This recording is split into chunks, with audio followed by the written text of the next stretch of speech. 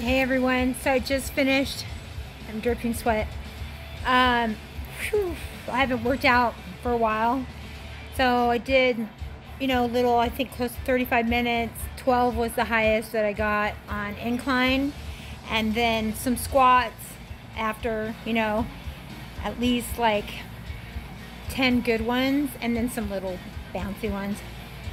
And I'm just pouring sweat. It's all over. But anyway, it's good.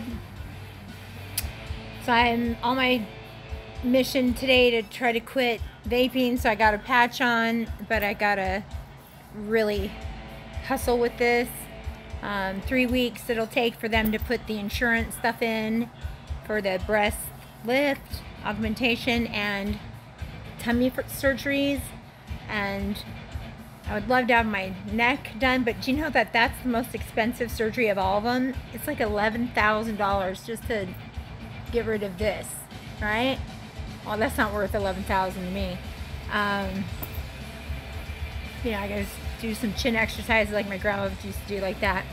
But there's something called a lifestyle lift as well, where they just kind of pull it and tighten it.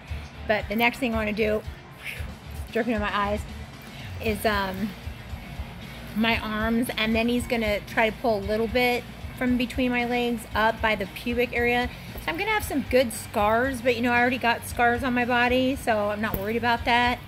It'll make me feel so much better. I've worked really hard, and this is the next steps. If anyone knows of any grants out there. Oh, anyway, I just believe, if we want things to happen enough, work hard, try to make it happen, so it'll happen. And if it doesn't, that's okay too. And but I still am going to continue to exercise and do the best I can. Got to eat right. I'm off Ozempic, so that's a big deal. I already kind of feel a little weird. I don't like being on Jardiance. It has bad side effects. But anyway, I'm talking too long. I just wanted to say, keep on keeping on.